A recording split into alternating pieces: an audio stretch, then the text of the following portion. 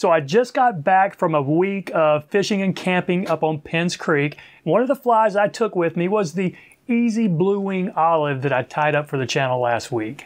Now the hatch charts did specifically say that this fly should be out in pretty small sizes, and they were. I had a couple of pretty good days with this fly. Now what the hatch charts did not say is that there would also be a lot of sulfurs out. Now maybe they weren't technically sulfurs, but for all practical purposes, they were a whitish, light, yellowish, cream-colored mayfly in a size 12 and 14. And I didn't have any with me because, I wasn't expecting to fish a sulfur hatch, but I did have my fly tying bag, so I sat down in the camper and tied up a bunch of these in size 14. And they did pretty well for me. Now, I didn't catch a lot of big fish with this thing, but it did catch enough fish that it kept it interesting for me. And I'm calling this the EZ Sulphur because I'm cheating a little bit with the wing just like I did with the Blue Wing Olive last week. And the fly floated really well, it was easy to see, and it fooled enough fish that I just might make this my go-to sulfur come this spring here in Maryland. Now I don't have much footage of me catching fish with this fly,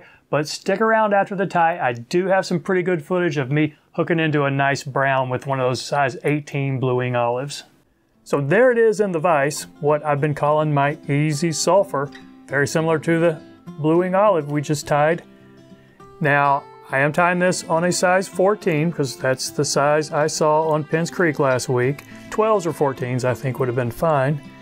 So it's a standard length barbless dry fly hook, and I'm going to use a cream thread. I'll lay a base down to the start of the bend.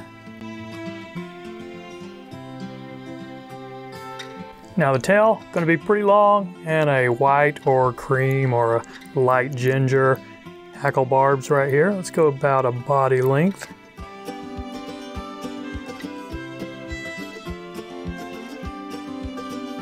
And let's take our thread up a couple eye lengths back and tie in our wing.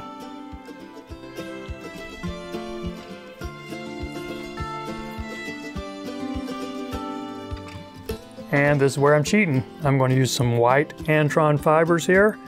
Antron, Z-lon, anything like that. It's going to be just fine right here.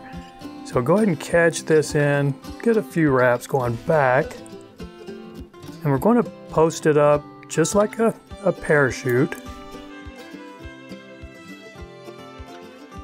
And what I've been doing, just like a parachute actually, putting a few wraps just around this post.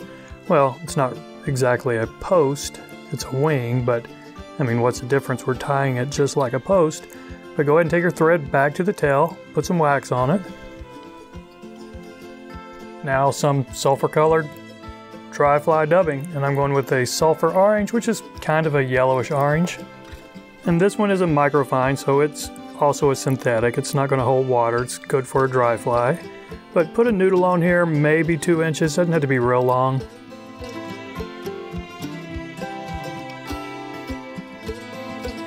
And just wrap it up to, a little bit behind the wing here. Now our dry fly hackle, just a cream or a light ginger or anything really light, it's going to work here. And I'm going to catch this in right behind the wing. And catch it in so that I can get 2 wraps, at least 2 behind it, maybe 3, we'll see. Probably 3 behind it and then 2 in front based on where I position this wing. And I do need to go ahead and trim this before I wrap the hackle. It'll be just a little bit easier to trim it now, and envision it being at least to the top of the hackle, maybe just a little bit longer. Now let's wrap this hackle and see what it looks like.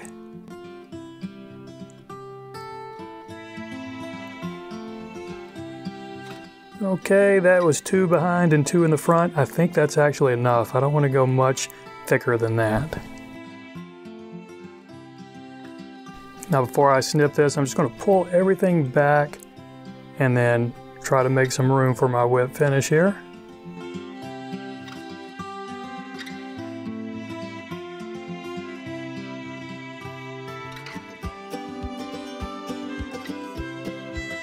Now let's take care of this excess, see if we have any cleanup.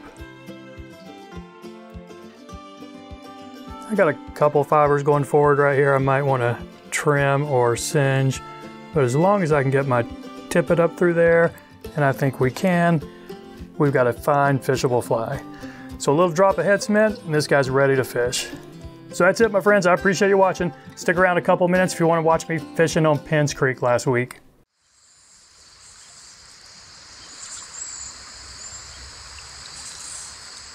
So this is really a lot bigger water than I'm used to fishing. It's thigh deep at most, but it's really wide and pretty strong current. So I'm not sure the best tactic to approach here, but what I've been doing is just coming out here and, you know, looking for bugs and fishing to rising fish. I'm going really lightweight today. This is a 2-weight. I've got 9 foot of 6X tippet on here, and I tied on a number 18 blueing olive, one of those I tied up just the other night for the channel. And I do see some fish rising out here, just right behind the camera, right where I'm pointing right now.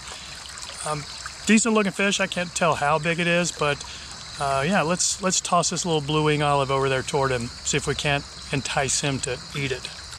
Right out there about 30, 35 feet in front of me is where I saw this fish rising. So let's go out here and see if we can't trick him.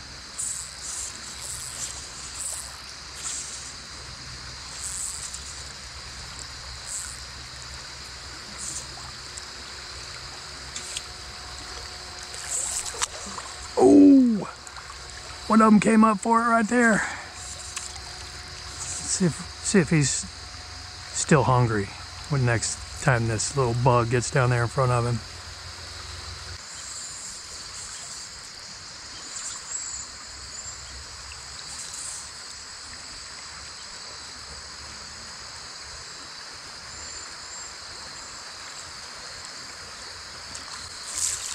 There's one.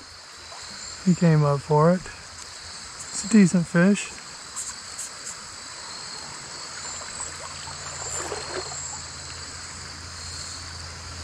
This was probably the guy I saw rising over here. Got a pretty decent bend in my rod here. Oh yeah, nice fish.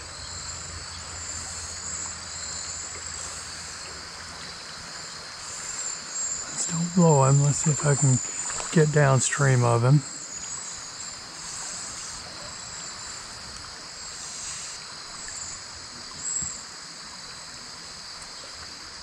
He's going deep on me.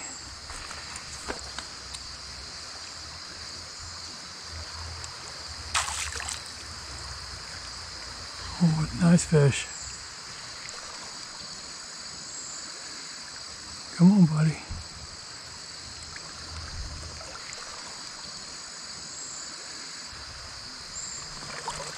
Got the net out. Come on, buddy. Come on, come on, come on, come on, come on. Oh, no, no, no. He's wanting to run on me. He's wanting to run. Look at that. Come on now. Had to let him go out a little bit. Take in a little more line. Come on, come on, come on, come on, come on. Got 6X on here, so I can't really muscle him. Just tire him out a little bit.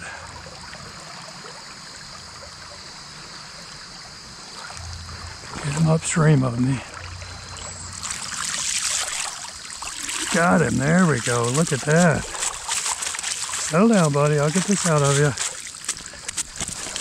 Settle down, settle down.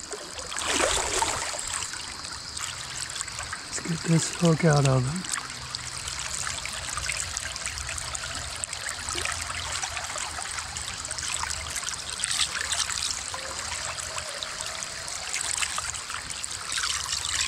Try to measure him real quick. Tattoos covered. Finger to tattoo. So this is about 15 plus inches. See that guy right there? Nice looking brown. He's good and healthy.